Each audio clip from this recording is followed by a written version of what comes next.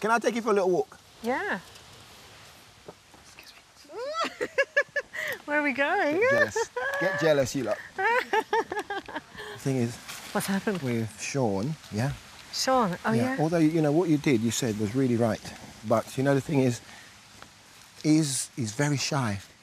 But wouldn't it be great if we can just have some kind of etiquette around the food, you know? Sometimes it's how you say it. Right. You know, it's not what you say, I agree. It's how you say said. it. Right. I think what it was, I just arrived in the camp, really, and that's when it happened, so maybe it was all a bit too much too soon. It's not worth rocking the boat, because we've got to be here together for 3 weeks. No, I know.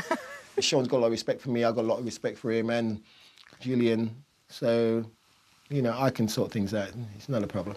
I just wanted to talk to you for a minute. Yeah?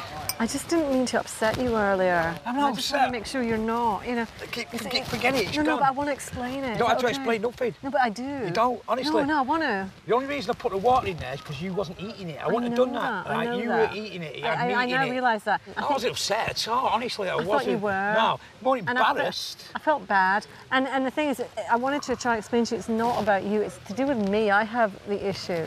She's a vegan. But if she's a true vegan, what's she got the leather boots on for? Like she's running about in sandals, made of straw.